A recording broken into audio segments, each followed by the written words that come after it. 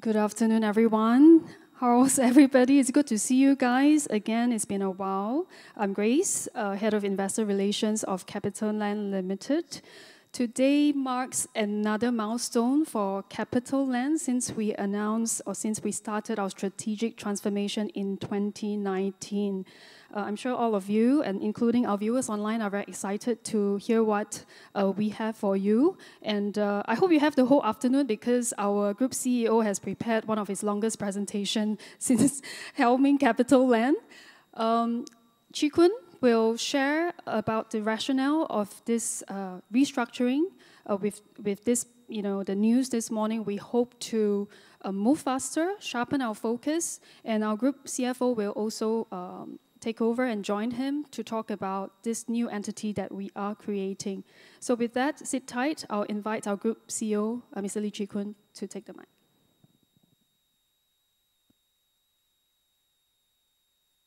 Hi, afternoon. Thank you for making time despite a very short notice. I hope you had some time to digest the materials that we had circulated this morning. I'll take the time to run through some of the details and hopefully give some clarifications as well. So, today is the 22nd of March. I was reminded by my colleagues exactly 2 years ago. This was the same day when we dispatched out the circular to get essentially to all our shareholders to get them to approve the merger between the Sanderson Bridge and CapitaLand. So thank you for coming again. This is a transaction today marks another important milestone of our transformation journey. Ever since the merger with Sanderson Bridge, I think what we have done is we have articulated a very clear strategy of what we wanted to be. We wanted to be a globally competitive real estate developer and asset manager. And throughout the entire 2 years, I mean, you have seen us very focused in terms of our execution. I mentioned a number of times before, our business model was a very simple one where it's all around, revolves around this concept of value, how we find value, how we add value, how we unlock value. And we stayed very disciplined in the way we, in terms of our capital management, and very, very disciplined in the way we execute our strategies.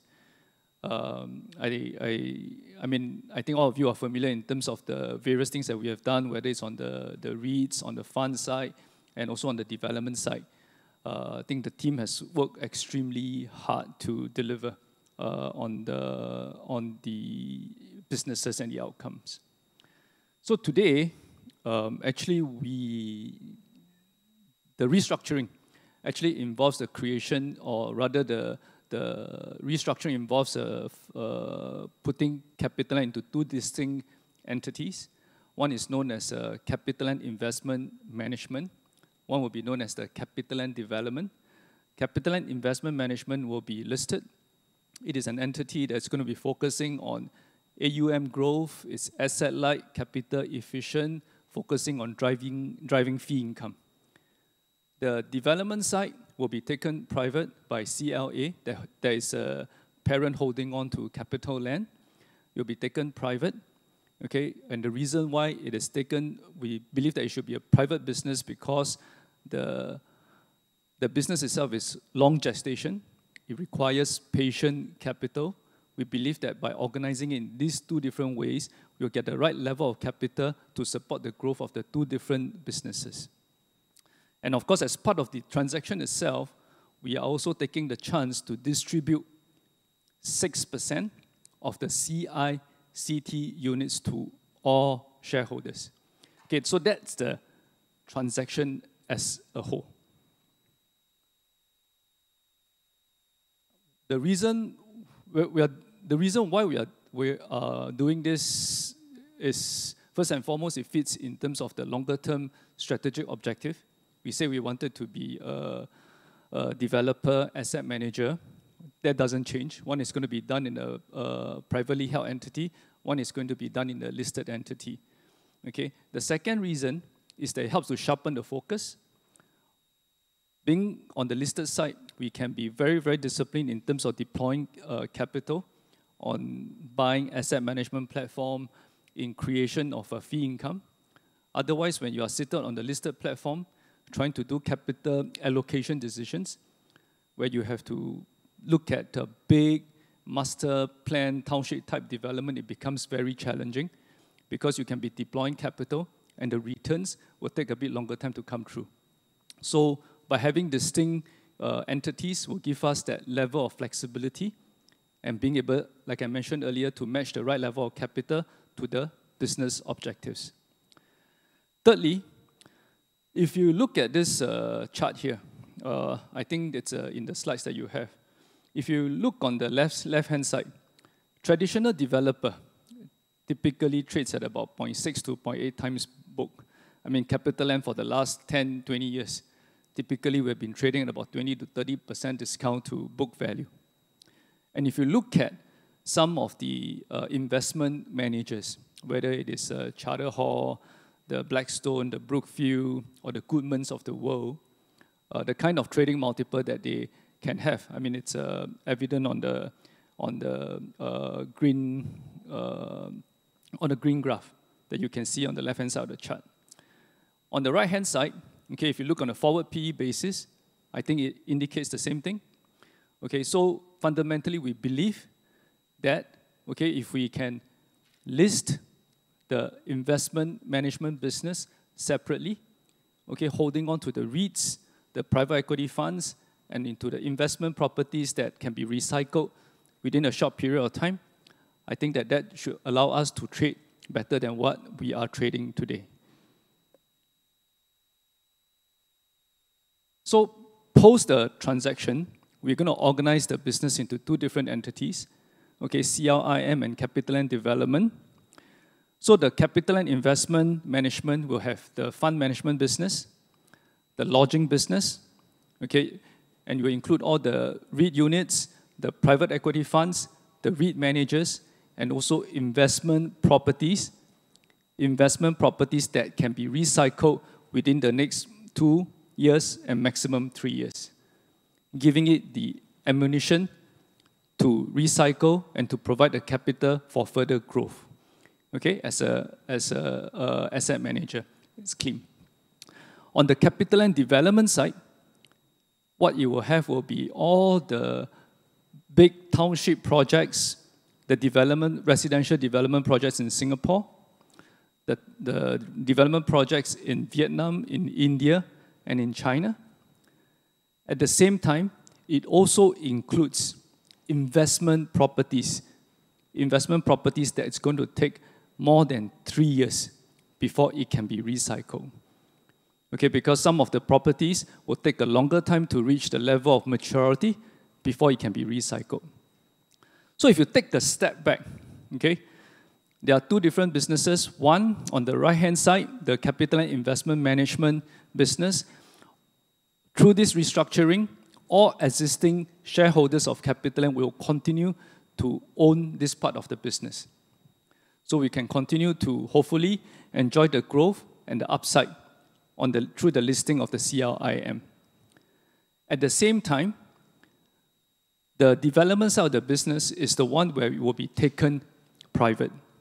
We have negotiated with CLA to take private this business at 0.95 times NAV. Okay, 0.95 times NAV. In our view, we think it's a fair price to be able to get for the business because it is a development business.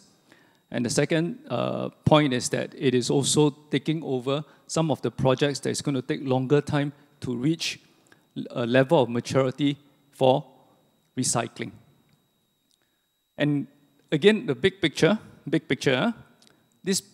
the part that's taken private, we negotiated 0.95 times NAV. The consideration for this part of the business, okay, it's going to be paid in cash, which is for every share that you own in CapitaLand, you'll be paid 95 cents of cash okay, and also CICT units that CLA do not wish to participate as part of the distribution exercise that we are doing out of the 6%. So if I can bring you to this chart here to give you a better explanation. So for one CapitaLand share, okay, an existing CL shareholder will get one CLIM share, about 95 cents in terms of cash consideration. There will be two parts of the CICT units. One part of the CICT units is the one that's distributed to all shareholders. That means everyone is entitled to it. And the other part is the consideration that CLA has decided not to participate. Okay, so the consideration for the privatization is two parts. One is the 95 cents of cash and the 17 cents of the offerer's entitlement. Okay, so that's for the taking private side of the consideration. I hope that's clear, because it's quite a complex transaction. I thought I wanted to take a bit of time to go through these details with you. In terms of the entire consideration, our view, if you take a look at this slide here, assuming, okay, the CLIM trades at one-time book, okay, you include the cash consideration and you include the CICT units.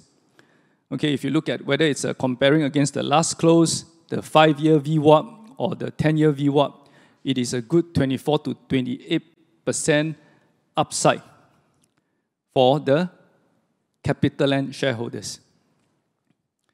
Okay, there's immediate unlocking of value for existing shareholders, and shareholders will also get to participate in the growth of the CapitaLand Investment Management that will be separately listed by way of introduction on the Singapore Stock Exchange. So I think it is a pretty exciting transaction from our point of view. Okay, so that's the big transaction construct. And the final point that I want to highlight is that even though we're going to create two different distinct entities, one listed and one unlisted, we want to be able to preserve the ecosystem that CapitaLand currently enjoys, so that the CapitaLand Investment Management will be able to enjoy development pipeline of assets that are stabilized and can continue to feed the growth of the AUM business, whether it's on the REITs or the private equity fund. We think this will be a unique and distinct advantage for this particular CLIM that is quite different and unique compared to most other investment managers that you can see around the world. Okay, so that is something that we want to be able to preserve. Of course, because one is going to be listed, one is going to be unlisted, we want to make sure that there's proper governance structure. Okay, proper shared services agreement that's going to be signed between the two entities, but making sure that we do not want to, simply because we do a restructuring, we do not want to preserve the advantage that the existing CapitaLand system has to drive the growth of the investment management business. Okay, so that's the, even though Grace has given you expectation I was going to do a long presentation, it's never my style. If I can explain in fewer words to you, that's always been my preference. I hope that my short explanation has given you a clear idea. Two things. One is the strategic rationale why we are doing this deal, and what is in it for the shareholders to support this particular transaction. And I leave Andrew, who speaks very good Queen's English, to be able to share with you more details about the growth prospects of the investment management business. Thank you.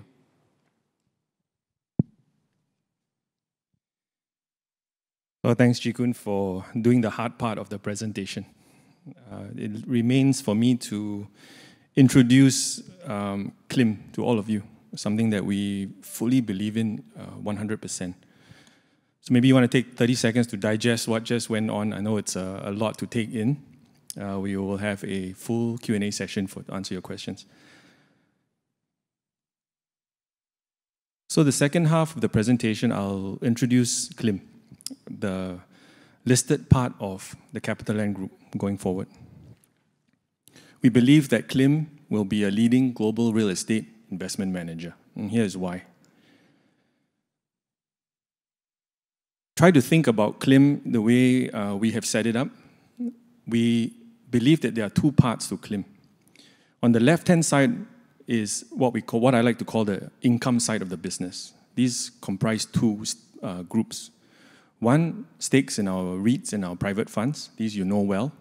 These give us recurring income through a share of distributions.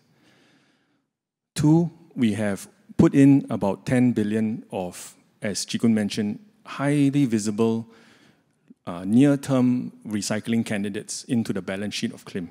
So this will give us, again, income in the near term. But what it importantly gives us is the ability to recycle. And you guys know how committed we are to recycling. This is the income part of the business. But really, the exciting part is growth. And that's on the right-hand side. As you have been pestering us to focus on, and we've been listening. The growth part of the business also comprises two parts. One is our funds management platform. Okay, this is where we get our FUM. It's essentially our stakes in our REIT managers and our fund managers. We've been growing our FUM at 11% CAGR, focused on growth over the last 5 years. We are the largest S-REIT BT platform on the SGX, about 77 billion in FUM. Second part of the growth platform is our lodging business. And this is an area that hopefully from now on will get the recognition that the market will give it, because we think this is prime to be a key part of the growth story for CLIM. It's a global SR manager. We are arguably the leading long-stay service residence operator and owner in the world. 122,000 keys under management with a target to hit 160,000 by 2023. We have been growing our keys, as you will see, by about 19% CAGR. And this brings with it very, very ROE accretive fee income, very, very asset-light, very capital efficient. So that's why it belongs on the growth side of this chart. Total AUM, 115 billion of CLIM. Over 100 billion is on the right-hand side, already earning fee income or soon to be earning fee income. The left-hand side is the remaining AUM that hopefully will be turned into FUM before too long. So I hope that gives you a picture of how we are organizing CLIM. Income on the left, growth on the right. Now, for those of you who follow REIMs, right, real estate investment managers, each of these investment managers possess a mix of income and growth. There's a spectrum of how much the business is in income, how much of the business is in growth. I want to leave with you today that we are not the finished article on day one. We will have a mix of income, we'll have a mix of growth. We want to grow that right-hand side as quickly as possible so that becomes the major contributor to CLIM's profitability and earnings growth going forward. But it will not be the case on day one. But we want to set the stage to have the vehicle to allow us, with the capital base, with the asset pipeline, with a stable recurring income base with which to fuel our growth of FUM on the right-hand side. Okay. CLIM will have a full stack of investment and operating capabilities. So here we've organized it again by FUM. So you follow through the 78 billion of FUM on the rightmost column. We've split that up into a listed platform, which you know very well. We have 3 global REIT platforms. We have 3 country-focused REIT platforms. We're going to go forward and grow 3 streams, core streams of fee-related earnings. Commercial and integrated, new economy, thanks to the combination with Ascenders 2 years ago, and finally lodging. So there will be 3 core income streams that we will focus on. And we'll have a 4th column for alternative assets, such as credit, and perhaps new businesses that we will incubate and grow fee income going forward. So the listed platform takes up 52 billion of FUM. The unlisted platform, we've got 25, 26 PE funds with new funds coming on stream, currently representing 26 billion. This is again another high growth area for us. I think to date, it's probably fair for us to acknowledge that this has been slightly slow in taking off the ground. But by again sharpening our focus on growth, we think we will allow us to really focus on growing the PE side of the business going forward. Different strategies that currently exist, again, very widespread across core, core plus. We now have a credit fund, and we have value-add and opportunistic capabilities across our multi-sectors. Last but not least, and I think this is a key differentiation point with other investment managers, we have a best-in-class in-house operating capability across all of these sectors in our core markets. And I think this allows us to value add very, very effectively on our ability to grow the asset and add value to the value of the underlying IP. This we have in our core markets. We will outsource this to our partners in our growth and secondary markets, and particularly new businesses. So when you combine all of this together, I think you start to see that CLIM comes together very, very effectively, in a very compelling way, where you've got the asset platforms, you've got the operating businesses, and you've got this coming together in a very synergistic, efficient, and scalable platform. So those two slides, I just want to give you a heads up or a big overview of what CLIM is designed to do. 5 key takeaways, if you were to write your headlines, as to why we think CLIM can be a leading global real estate investment manager. We are a global leader in global REIM, but we're also Asia-centric. We have a proven fund management track record. It's a highly scalable pipeline. We have a world-class, very distinctive lodging management platform, and finally, an experienced investment and asset management team. So let's look at scale. So here we have the top 15, I believe, REIMs. The red dotted boxes are the listed platforms. So right off the bat, there is scarcity value in investing in a listed REIM. There are only 3 on the top 15. And if you look at the flags, there's actually only one that is domiciled in Asia, and that will be CLIM. So we think that this positions CLIM very, very well in profile, in being investable, and being part of this very, very select group of highly valued investment managers.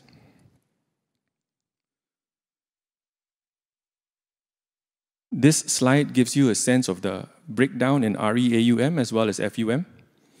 Focus on the right-hand side where you look at the red box. You see that 80% of our FUM are actually in Asia. That's why we say that while we are a global manager, we are actually very much anchored in Asia. A lot of the FUM is sitting in our core markets. So you see Singapore, China, India, where we have very strong growth, other Asia, including Australia, and then we've got our international business. We also break out REAUM and FUM to give you an indication that the REAUM is hopefully future FUM as we convert that on-balance sheet investment property portfolio into assets that sit in our funds and our REITs and allow us to earn FRE. And of course, if you look at the lodging column, you see a very, very large REAUM. That's our Ascot business where we are managing current units as well as future keys under construction that will then be part of our FRE. Okay, let's look at track record. And for these slides, I want to focus on FUM, right? So this is the part of the business that is under our REITs and our funds. 5 years ago, we were 46 billion FUM. I would say retail heavy, 53% of FUM was in retail. After 5 years of 11% CAGR in FUM, we are now 78 billion. And if you look at the pie, much more balanced, much more diversified, 25% in new economy FUM. So I think this speaks to the track record of the group in not only delivering a nice growth CAGR in FUM, which earns fees, but also achieving much better balance, much better diversity across the investment portfolio. Together with FUM on the left-hand side, for which we have been earning an average about 40 basis points on each dollar of FUM, we have been growing our fee income at a clip of about 12% over the last 3 years and earning an average EBITDA margin of 56%. So this again flows down to the profitability, the future profitability of CLIM.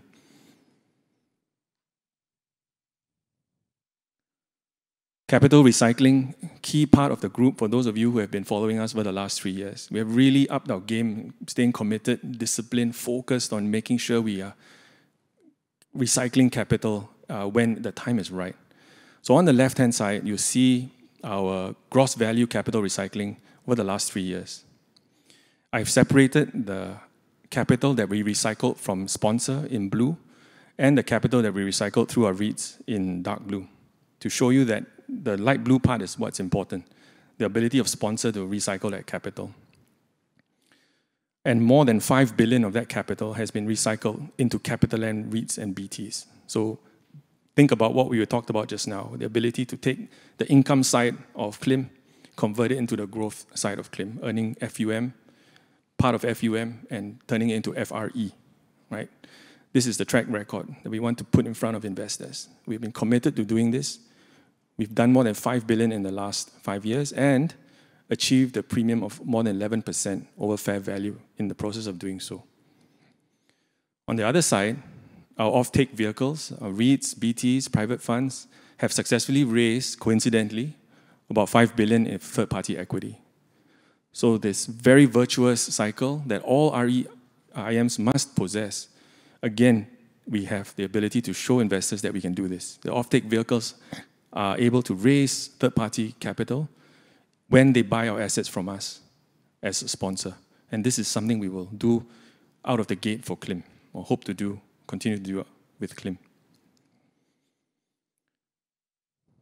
In terms of being an investment manager on the PE side, on this side here, so you see the breakdown by type of PE client and also the geography, again, focusing on the diversity and the breadth of our PE clientele.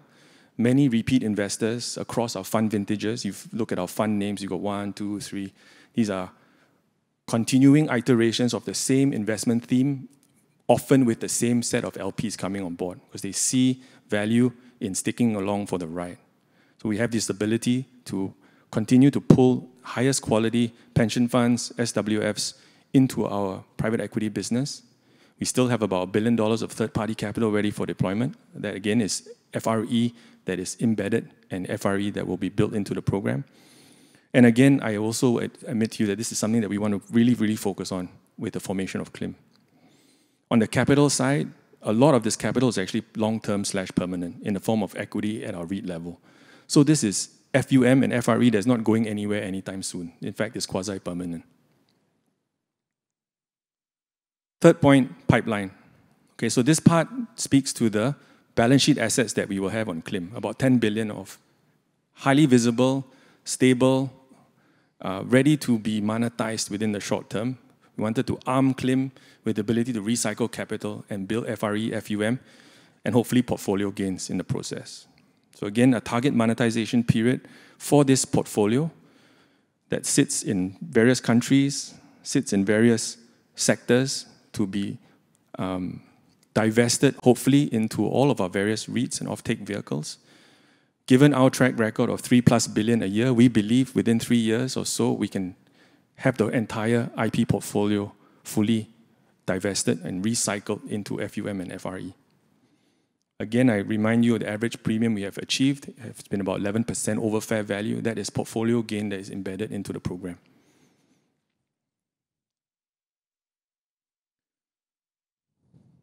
And this is where I think we really have to deliver. This is the growth promise or the growth commitment that we have to our investors.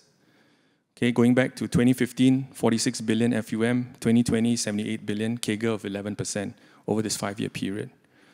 John has come out to say that our target is 100 billion by 2024. If I extrapolate the 11%, by 2024, we are comfortably north of 100 billion. So this is something that I think, as a management team, we will have to commit to, given we've come out publicly said it. Now, we have the means to achieve that. We've given some examples here. First off, we're already on our way, 1 billion this year to date and counting, most recently with the acquisition of third-party FUM via a REIT and the $1 billion data center portfolio. More to come this year, hopefully. When we have the CLIM pipeline, right? This is the on-balance sheet IP, 10 billion in the next 3 years. Our REITs, as well as ourselves, will go out and look for third-party acquisitions, where we are now dedicated to hunting to grow potential FUM, future FRE. On the right-hand side, the investment portfolio that will be taken private together with CapitaLand Development. This is a slightly longer term gestation portfolio. Things like Jewel, things like RCCQ that have not been put into CLIM for a very specific reason. We believe that this will take slightly longer to stabilize, put us in position to then acquire it later on. This constitutes about 7.6 billion of that. So this is future pipeline. But I would say within the next 5 years, yes, monetizable. And last but certainly not least, strategic M&A. When you have a platform that CLIM will be possessed with, very, very strong balance sheet, hopefully trading well with equity currency to go out and look for other platforms for which to inorganically grow our FUM and FRE as the third largest REIUM listed out there. I think it gives us that capability, gives us that profile to go out and make leaps as we saw with ASB 2 years ago. And that's where the step change really can come in. So when you add these 4 components and you think about an 11% CAGR to take us to north of 100 billion by 2024, I hope you will agree with me that this is something that we can certainly achieve with good execution and perhaps a little bit of luck. I'll spend 5 minutes talking about lodging because we seldom do, and I think it's long overdue we talk about lodging, because lodging is a key, in our view, distinctive engine that also separates CLIM from your other REIMs out there. Okay. Our lodging platform is full stack. We have the assets under our REITs and our funds, some of it on balance sheet. But equally important, perhaps even more so, we have a world-class global lodging platform and a brand portfolio that is highly recognizable. One of Singapore's champions, Ascott brand. Recurring fee income, strong brand equity, expansive ownership network around the world. Many, many owners are multiple assets with us, and highly capital efficient, high ROE. Okay, the more we scale, the more it drives fee income, more it drives ROE. And I believe we are in a very, very interesting inflection point for lodging. I talked earlier about our CAGR. So we've been doing about a 20% CAGR clip in units. The dark blue part are the keys already in operation. The light blue part are the keys that are currently committed and under construction. So this is FRE that is already embedded, not yet earning into the system. This is coming. At this clip, we will easily meet our 160,000 target, which Kevin mentioned a couple of years ago. The SR lodging business, contrary to belief, is actually very, very fee generative. Our average is 70 bips as a percentage of AUM. So this is actually more profitable than our FUM FRE business, which was about 40 basis point clip, right? Sorry, I forgot to mention this. The fee income FUM average is about 40 basis points. That's not SR. SR has been running historically about 70 basis points. So the faster we can grow SR, assuming we can continue to deliver the same types of management contracts with asset owners, will actually even improve the profitability of the business as we scale up further. The track record of growth, we have 4 consecutive years of record growth. Last year, amidst COVID, we signed 14,000 keys, an all-time high for CapitaLand. So I want to leave with you that this is highly ROE accretive. I don't think it's valued at all by many investors. So this is upside. We estimate that for every 10,000 stabilized keys, we contribute about 20 to 25 million in fee income. And as we scale up, this fee income drops straight to the bottom line because we've covered our operating costs. And we are close to being past that inflection point with every new key that we open to the system. And the target is obviously to maintain this historical CAGR growth over the medium term. That is our traditional bread and butter SR business. Recently, those of you who follow us will have seen that we've been doing other things. We've been expanding the definition of what long stay is to us. Siew Kim has gone into PBSA as an asset owner. We've also signed a joint venture with a leading US developer on a programmatic build-out of multifamily.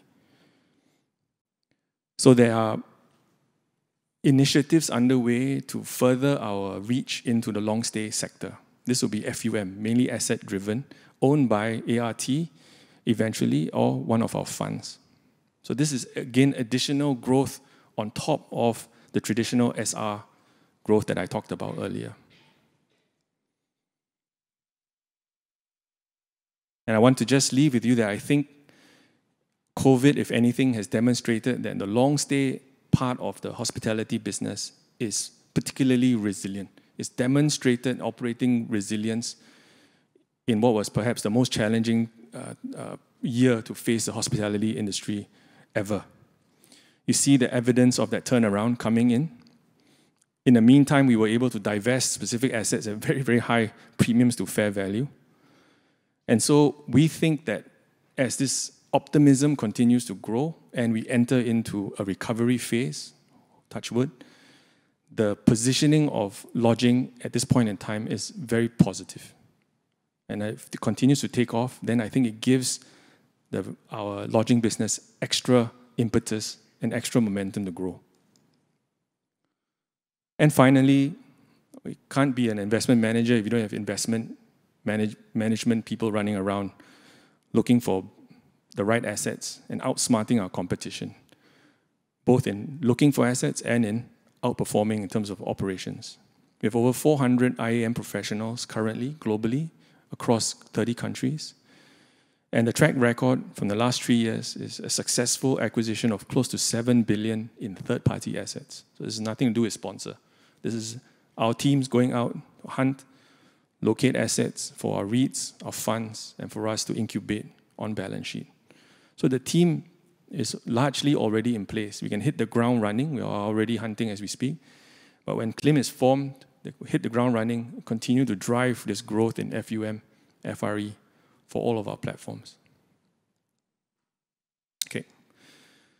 So in conclusion, just to echo the key parts of Chee Koon's first part, which is actually very critical. This is the next phase in our transformation, right? This is a journey.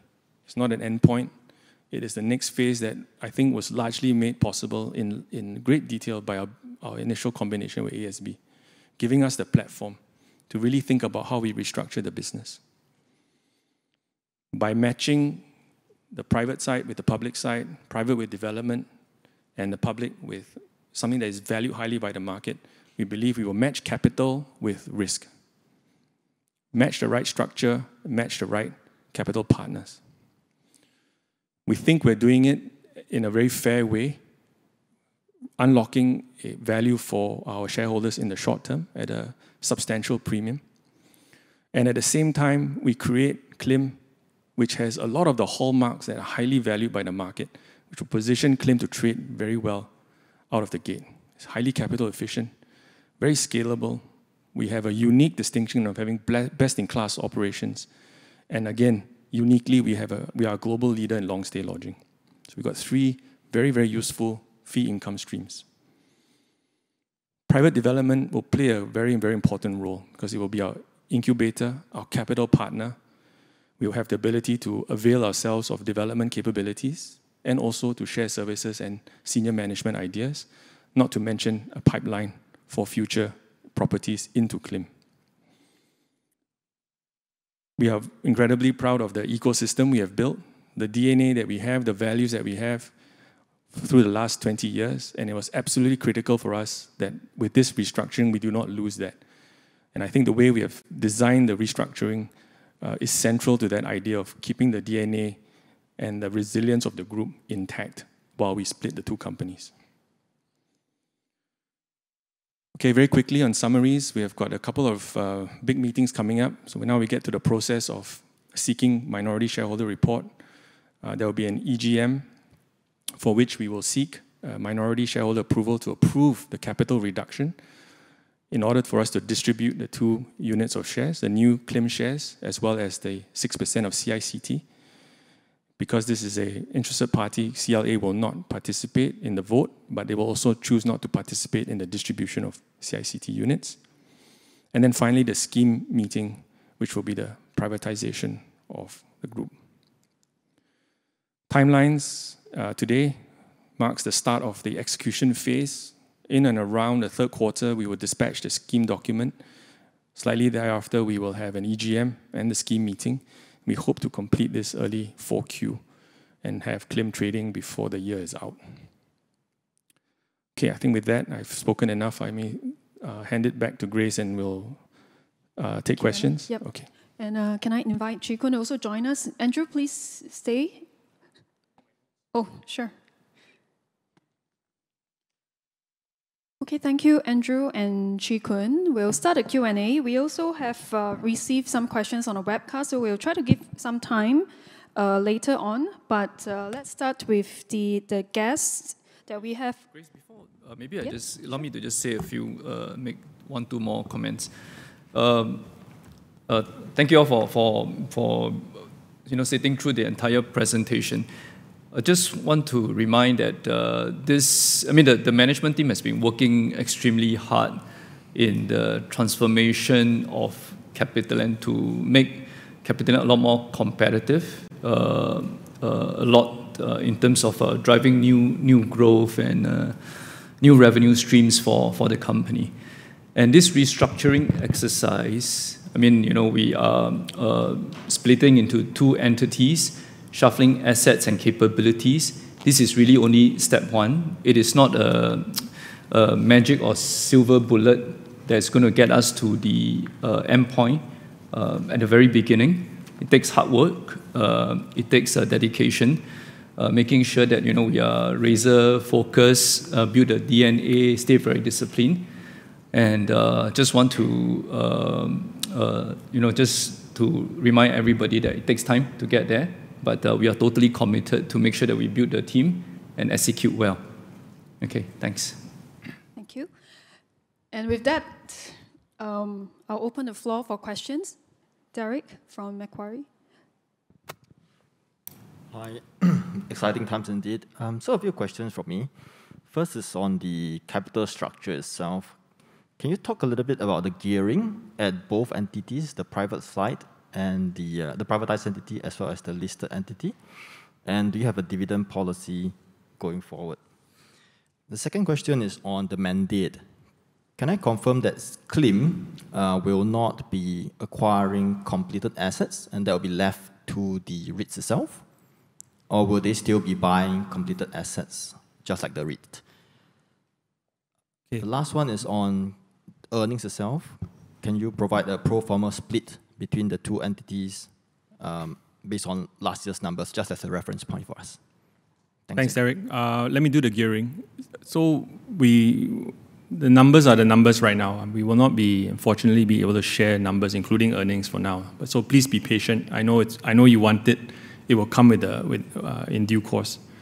But one of the reasons why we decided to distribute CICT was to allow us to deconsolidate CICT from CLIM. And as a happy coincidence, if you deconsolidate CICT, we also deconsolidate CLCT. So when you do this, the balance sheet of CLIM opens up and gives us that ability, as I mentioned, to go out and look for growth. And we felt that at 6% of a DIS was not too much to ask of CICT. We wouldn't stress or strain the CICT trading too much. So we took a very considered view as to how do we achieve the right cap structure at CLIM, give it the firepower, the headroom to go, but at the same time not disadvantage our REITs unduly in doing so. So that's number 1. Earnings, I can't share with you right now. Apologize for that. But please be patient, it will come. And then maybe Chee Koon. Dividend policy? Yeah. Div policy also, we'll think about it. I will be spending a lot of time with our investors, and we will be spending a lot of time with our investors. Now, you want CLIM to be a yield stock, or do you want CLIM to be a growth stock? Because you can't have it both ways. I know everybody wants their cake and they want to eat it.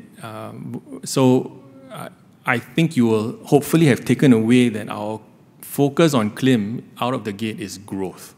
It's all about finding ways to grow FUM, FRE, and REAUM on the lodging side. So if we do that, then something has to give. I'm not saying we won't pay any dividends, but I would hope that the emphasis will shift from how much yield are you going to give us, how many cents in dividend you're going to give us, to what's your EPS growth, right? What's your FUM growth? What's your FRE growth?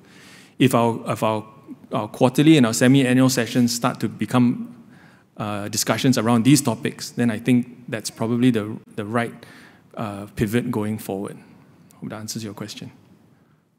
In terms of acquisitions of completed properties, as a general rule of thumb, the REITs should be the entities that look for all these acquisition opportunities. But in the event that there are interesting repositioning type opportunities, that can always be done through one of the private equity fund entities set up under the CLIM, or we could even use a balance sheet and subsequently sell it down to other capital partners. So I wouldn't just say that it is one way or other. It really depends on the opportunities that we can find, and best match against the opportunity against the capital that can best deliver the returns. Okay, thank you. We'll have Joy. Ladies first. Thank you for the presentation. Just two questions from me. One is on the timing. Why do it now? You lay out a sort of a plan of AUM growth at the beginning of the year. Why not wait for that plan to show sort of show more growth before doing this? So that's first question from me. Second question, more on sort of development capabilities. Are you giving away the entire development capabilities of the investment properties? In a sense, will you still be able to raise development funds in the future? I answer the second question first. Yes, CLIM will continue to be able to raise development funds. All fundraising, fund management capabilities will be done by CLIM. So in the event that you want to participate in development projects that we can still see upside, I think that can still be done through the fund arrangement. But in development capabilities, especially in the core markets where the privatized entity can support, I think this is an excellent area to continue to collaborate, and where CLIM shareholders can continue to enjoy the development upside without a huge amount of capital outlay from the very get-go. So that's my response on the development question. Yeah. Does that mean your development fee will go to the private side? Yes, okay. Definitely. But the fund management and the asset management, but the details are yet to be worked out. But we want to be clear in terms of the areas of responsibilities. In terms of timing, I think first and foremost, we are clear in terms of the broader strategy and direction for CapitaLand, meaning that we want to be a competitive real estate developer and a global asset manager. I don't think there will be a best time to look at this opportunity. If you look at the trading history of CapitaLand, whether it's 1 year, 5 year, 10 year, consistently we trade at 20 to 30% discount to NAV. It is something that we want to be able to do, and then create a vehicle that will give us the share currency to pursue growth. So that would be my response in terms of the timing issue. Yeah. Thank you. I have Terence from JPM. Yeah, thank you so much. Congrats on the restructuring. Just 3 questions from me. Can I ask about the existing ROFR and ROFR for future developments for the REITs? How would this be split between the privatized entity and CLIM? Secondly, is there a ROE target for CLIM? And finally, in terms of deconsolidation, would you be looking at deconsolidating some of the other REITs under CLIM? And how would this be achieved? Thanks.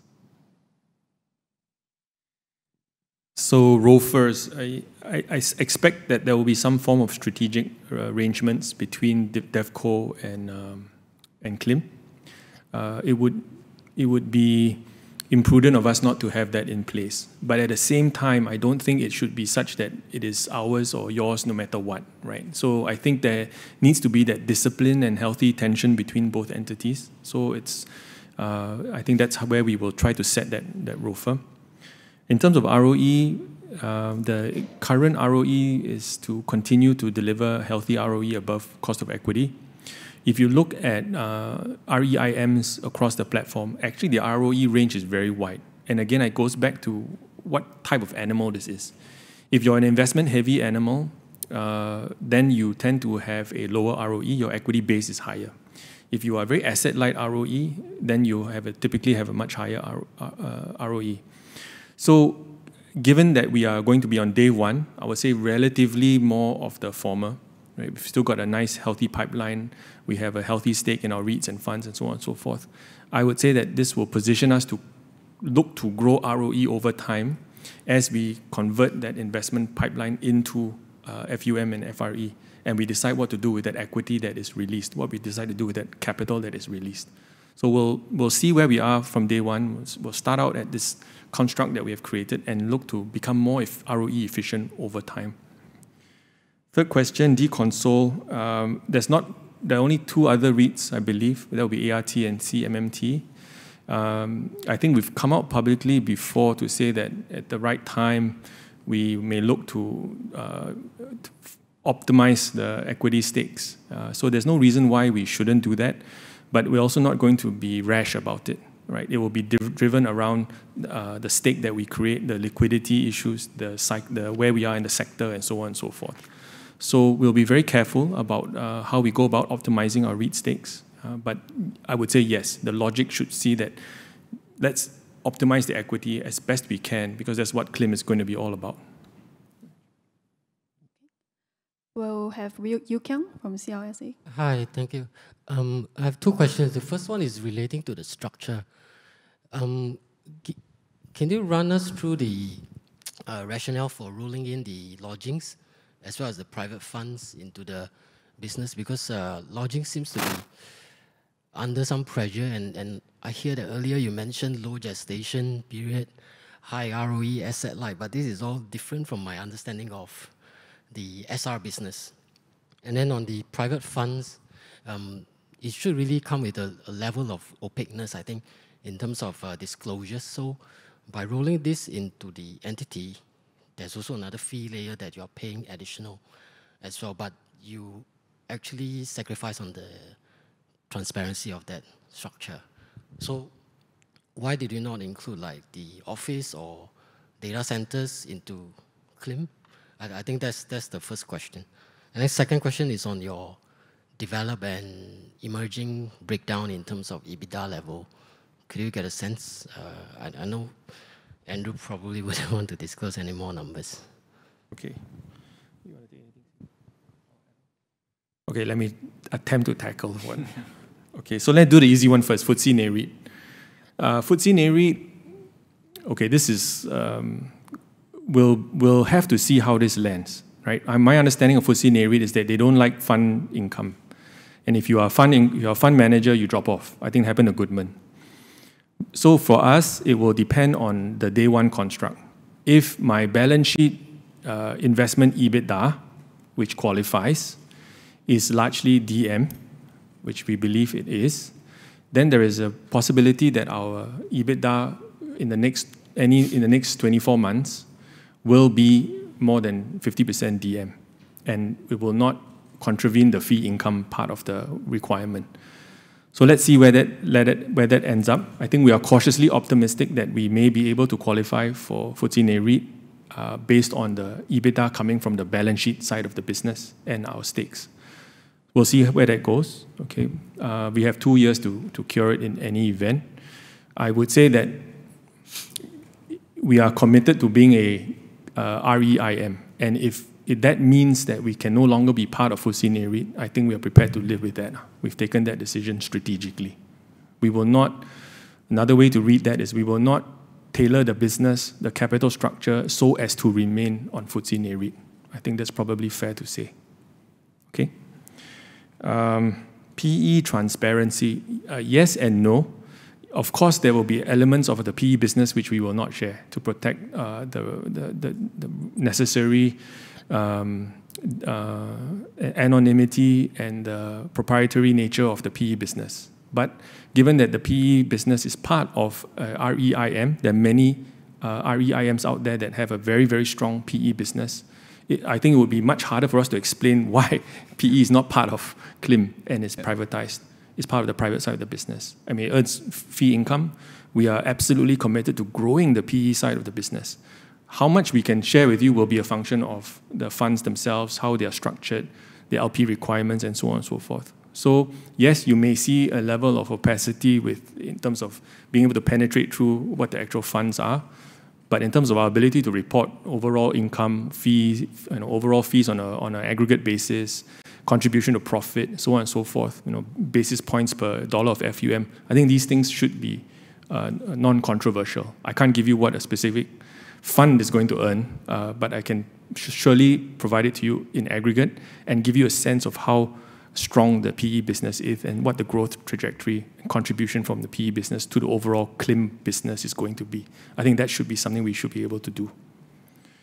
Last question, lodging. Okay.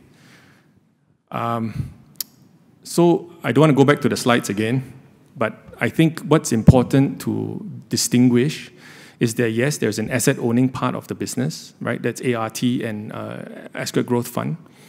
But what Kevin has been absolutely focused on doing in growing the keys under management is on a management contract basis. So super asset light. We don't own these assets. We want to charge a fee for managing these assets on behalf of third-party asset owners. That fee historically has been 70 basis points per AUM dollar of SR lodging. So historically, it tells us actually this is a very good fee income business. The margins aren't great right now because we are still in a scale-up phase. But the message I wanted to leave with you is I think we are coming to an inflection point where once you get into the 120, 130, 160,000 range, that scale economy really kicks in. And for every 10,000 keys that we then stabilize and get into the system, it earns 20, 25 million of fees. The operating costs are, you get a margin of 70 basis points, and after that, it drops to the bottom line. You no longer have to worry about paying for your IT's platform and the centralized cost of operations because you've already covered that through the initial portfolio that you've built in. So to us, this is very capital efficient. It will be, in our opinion, highly ROE accretive, but we have to get to that scale for it to do so and contribute meaningfully to the bottom line. And the point I was trying to leave with you, hopefully, was that we are coming to that inflection point at about 120,000, 130,000 keys, where once these keys stabilize and come in and earn fees for us, we start to really accelerate in terms of margin and contribution to overall CLIM bottom line. Just to add on to Andrew's point on lodging,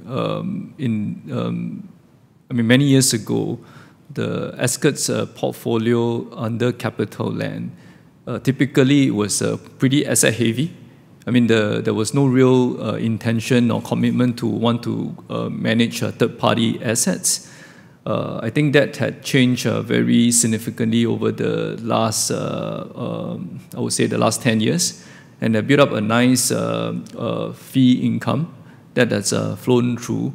My own personal experience when I was first sent to China to run the Ascot China business in 2009. It was, we hardly had, I think we were like 11 or 12 properties. Today we are in China more than 150 over properties, and we really only own 10% of the portfolio, or less than that. And the rest are all fee income flowing through very nicely, adding on and doing extremely well. And it is a business that's growing extremely, the cost structure is fixed, and the fee income, every property that you open flows quite nicely to the bottom line. So, it requires hard work. It requires a lot of management, active management, negotiation. But every time you lock in a management contract, it lasts for 20 years. So it's really a commitment to grow the fee income. That's important. Yeah. Thank you. We will take one more question from the floor before we give some time to the webcast audience, and we'll come back. Let's have Vijay from RHB.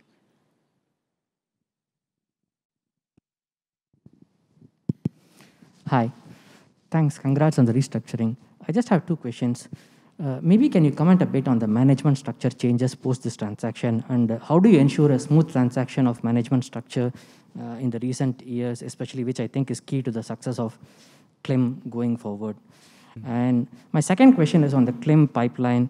I think, Andrew, you mentioned that the $11 billion pipeline is going to be for next 3 years, which you would be injecting the assets into the REITs or private funds. How do you ensure the growth of the CLIM pipeline? Would this be from a third-party assets per se? Because you mentioned that CapitaLand development will take 3 to 5 years to grow. So would this be from a third-party asset? And especially in this low interest rate environment, how do you plan to grow this pipeline? And what target will you have for the next 3-5 years per se? That's all. Thank you. I think the initial investment properties on CLIM's balance sheet will provide the initial growth impetus. After that, of course, there will be pipeline from the privatized entity. I think more importantly, at the CLIM level, we do really need to actively go out to look for new opportunities from third party, other developers, other portfolio. I mean, that's really the job of the investment professionals. The aim, of course, we hope to be able to build up a track record to be able to do more off-market type transactions. And that requires very strong team of investment professionals around the various key markets that we intend to work through.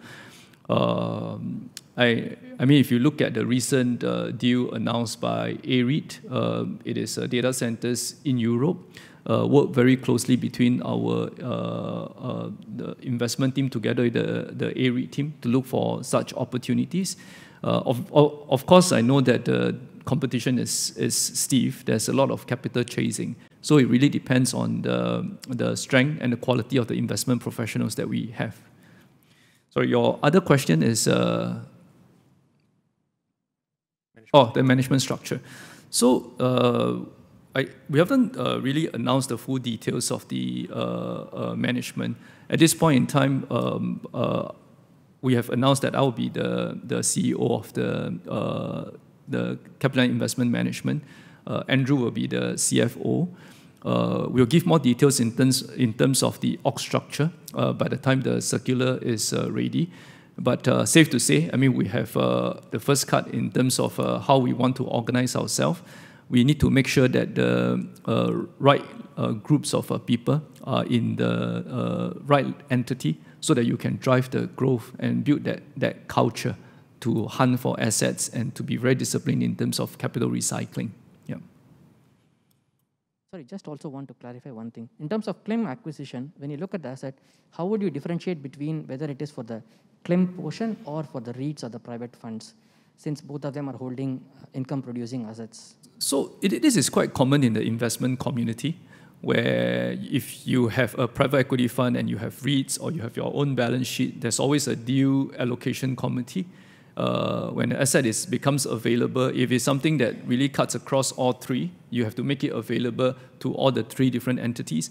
Otherwise, it depends on the mandate. So there is not so, how should I say, there will be areas where you may see joint investments, and there will be some clear-cut cases where it should go directly into one particular REIT or into a private equity fund. Yeah.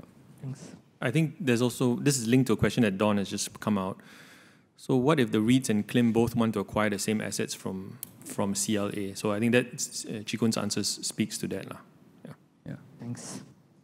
Okay, thank you. We'll have Brendan from CNA. Brendan has a question. Hey, thanks for the presentation.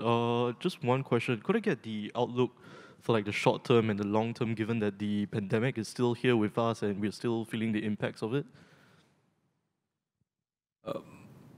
In my own view is, if you look at the capital exposure that we have in the existing CapitaLand group, majority of our capital is exposed to Singapore and China.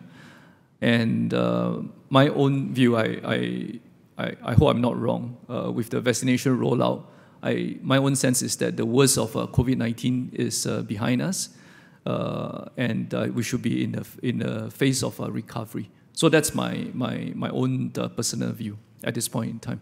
And that's why we also think that it is right to accelerate our transformation and time to propose this restructuring exercise. I think we still have a number of raised hands. I think we'll take a few more questions from the floor before we go to our webcast audience. Can I have Brandon from Citi? Hey, thanks for the preso. Just have two questions on valuations. Can you sort of walk us through why you decided to pay 1x book for CLIM?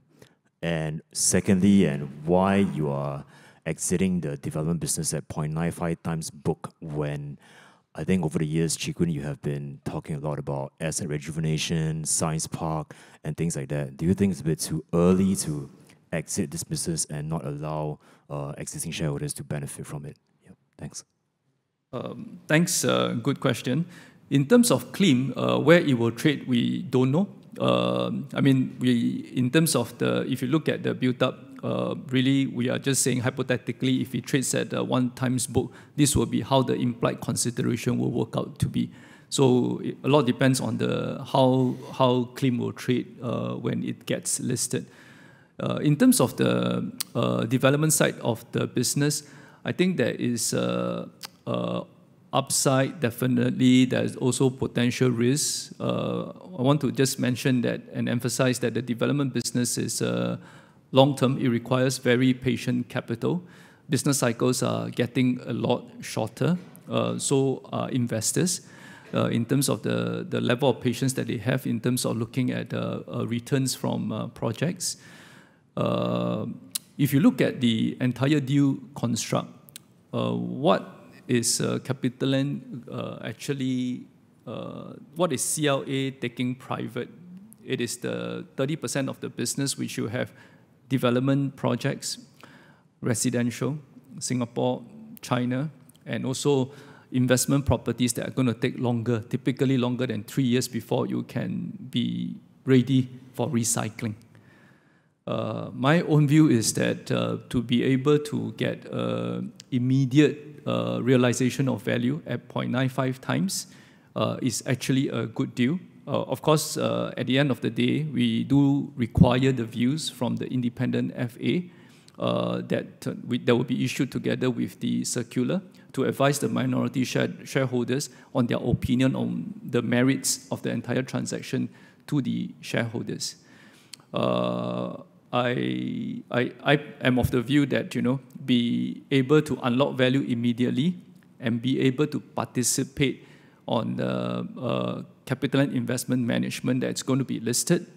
And if you look at the trading comparables of other real estate investment managers, I think one, you get to unlock value. Secondly, you get to enjoy the right if we run it properly. So on balance, I actually think that it's a good transaction for minority shareholders.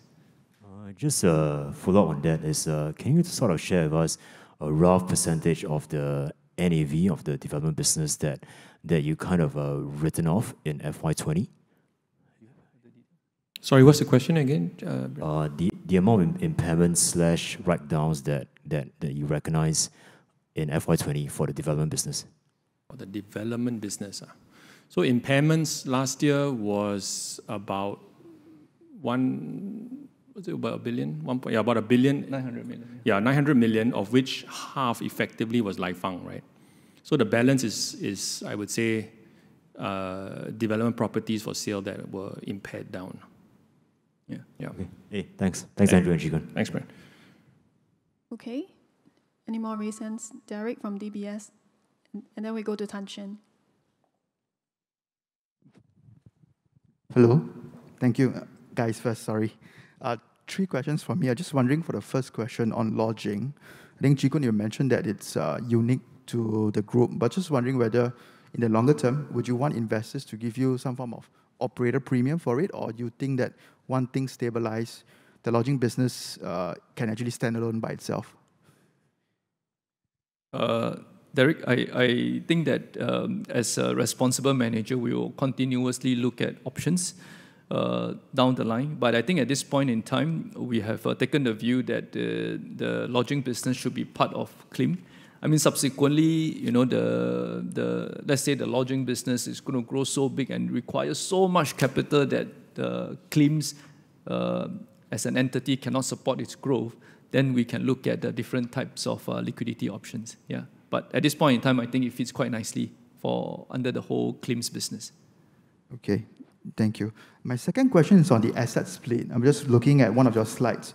I just thought that some assets that sit on the CapitaLand development actually suit CLIM. So I'm just wondering whether before completion, can some of those assets be actually sold if there's an opportunity comes about, or is there a moratorium in terms of sale for both entities?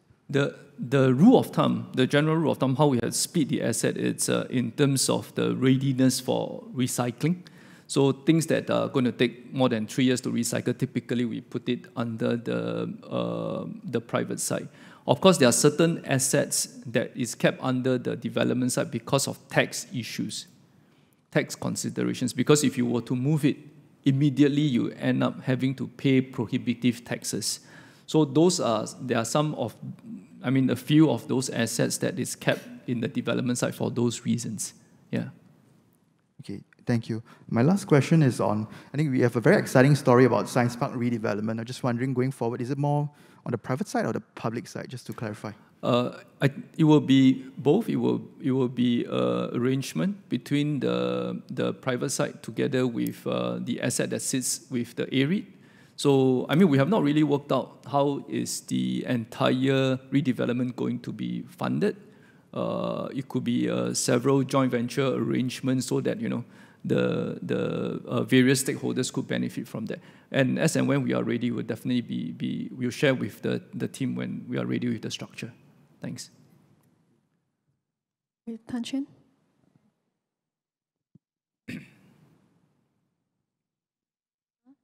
Hi, this is Sanshan here.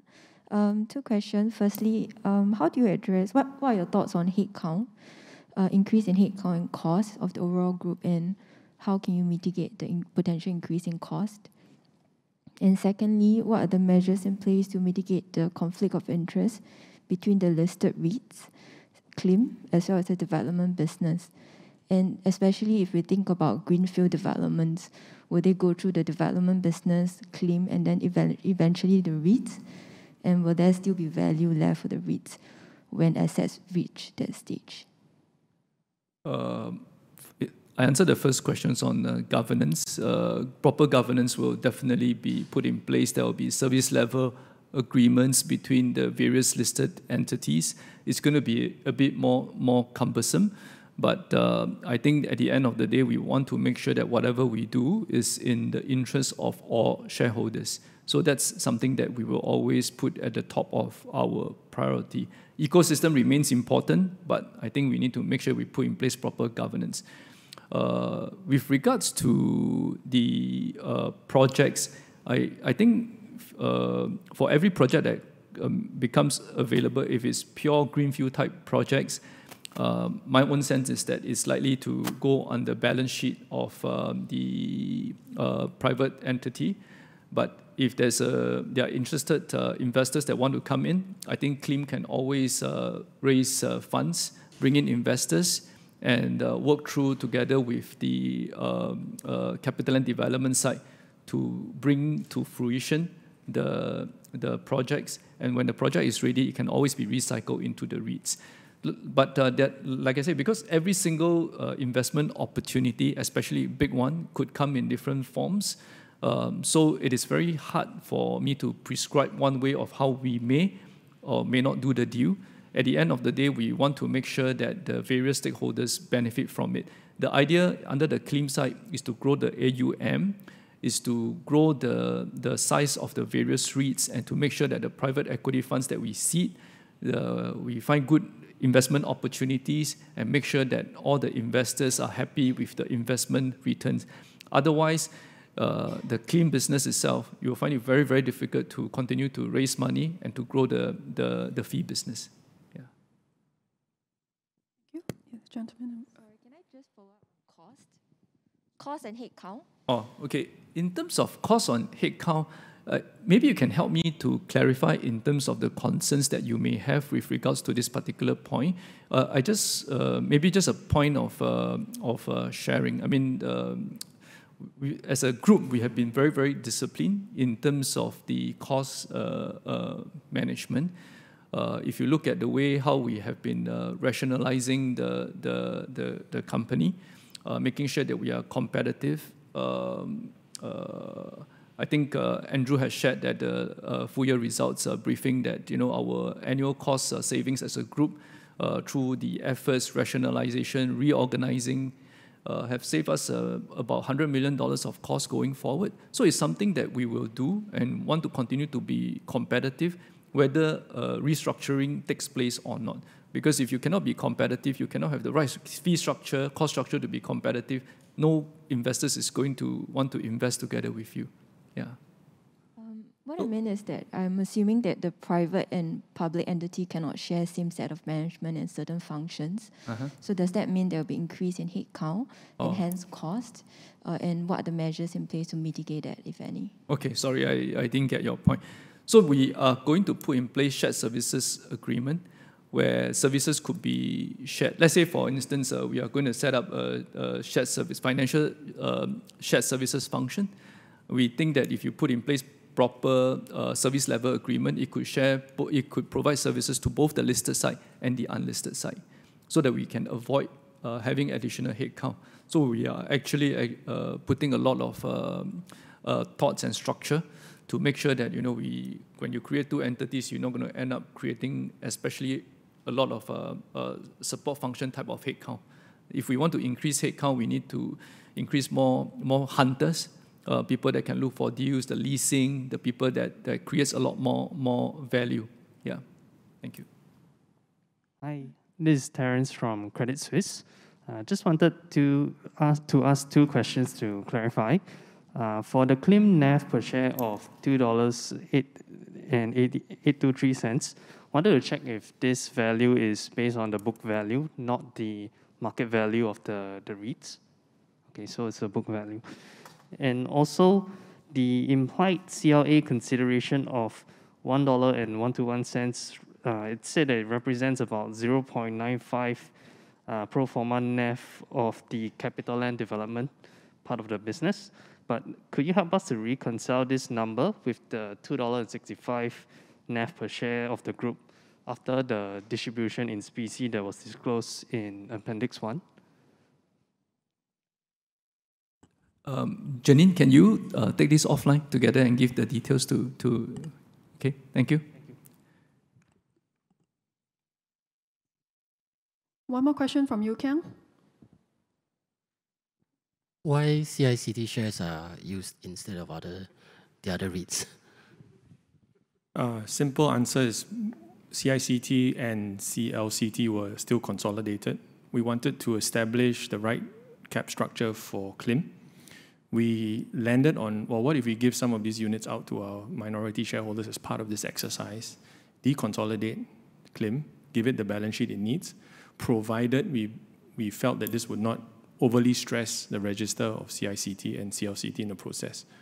So we decided after some very extensive work on 6% being a number that we could live with, get us to our goal of deconsolidating, but yet not overly stress the trading and liquidity of CICT. So that was it. Okay. I would like to take a question from Donald Chua from BAMO, who's not represented here. Donald asks, how would CLIM select which assets to acquire from CLA? What if the REITs and CLIM both want to acquire the same assets from CLA? So I think let's clarify the chain here. The CLIM has balance sheet assets that are short-term, high visibility, easily monetizable, we believe, in the next 3 years. The CLA assets, if I'm not mistaken, the ones that are going to be privatized, Donald, is that what you're referring to, are the longer gestation ones. The idea, obviously, is once these are incubated successfully and they are trading and they are stabilized and they're ready to be monetized, ideally they go straight to our offtake vehicles. Why take that intermediate step of getting into CLIM? There's absolutely no need to do so.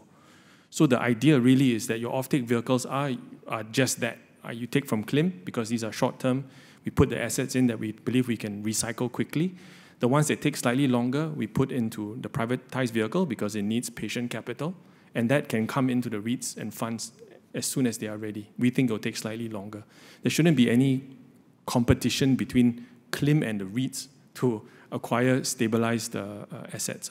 To a related question earlier, there is a scenario where potentially CLIM and the REITs co-acquire, right? Supposing you have a really interesting large platform, multi-billion-dollar platform, but the REITs can't afford to take it all by themselves. I think that's where CLIM can come into play, where we co-invest in such a platform, and then that can be part of a program that gradually monetizes into the REIT or the fund. So that's one scenario. It answers a question that someone asked earlier, I think was from Center Square, about whether the balance sheet side of the IP will wind down over time, or will CLIM look to replenish that part?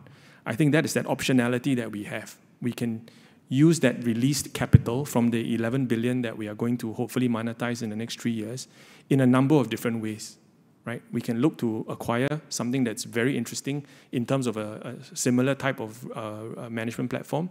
We can co-invest with one of our offtake vehicles into something that looks very interesting to give it FUM growth down the line, or we can decide to do something else with that capital if we can't find a better use for it. So that, I think, is very, very interesting and valuable optionality that we have as this 11 billion gets recycled over the next 3 years. Not to forget that if there are interesting platform opportunities where there are development and operating assets, I think the CL development and the CLIM or even one of the REITs could jointly participate and bid for these projects. I think it gives maximum flexibility to look at investment opportunities together. Yeah. Okay, we have time for a couple more questions. Joy, you have a question? Yeah, just one follow-up on sort of operation over the next 9 months while you go through the deal. Would that affect sort of the REIT's ability to acquire and to raise capital? And also from a CLIM perspective, if you look at you saw something that you're interested, would you go ahead with acquisition, or you have to wait for the approval? I think there's a certain level of investment activities that we can definitely do. The REITs can still look for deals to acquire. Once you get past beyond a certain size, I think we need to have the conversation. But I think the problem we have in today's world is that there's more money available than there are good projects. If there are good projects that can deliver good returns, I'm actually not worried about having a conversation to see how we could work together to make the acquisitions. Yeah. Can they look at your 10 billion assets this year before the transaction is completed? Sorry, meaning can we look at the recycling? Can the REITs? Yeah. Recycling will continue. Yeah. We have a big program.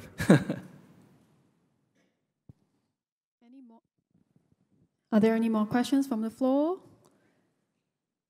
If not, I will take one last question, and I think it's a good question to end.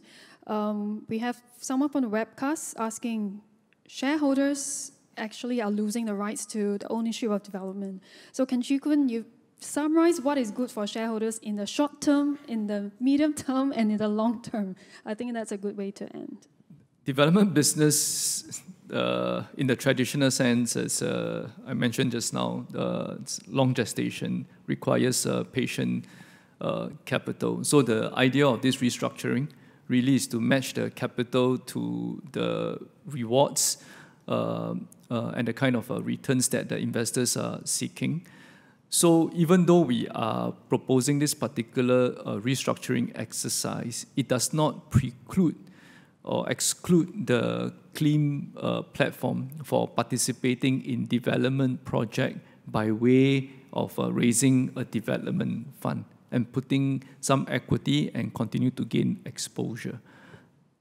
Through this particular arrangement, in fact, it gives the CLIM investors a lot more flexibility to choose the type of development projects that the CLIM platform would like to participate, say, in the development of, say, office buildings, or integrated developments, or even logistics. So there are enough flexibility for the CLIM platform to participate, but not having to be overly exposed, the balance sheet to huge development projects, which may not be so appealing to public investors. Yeah. Thank you, Chee Koon.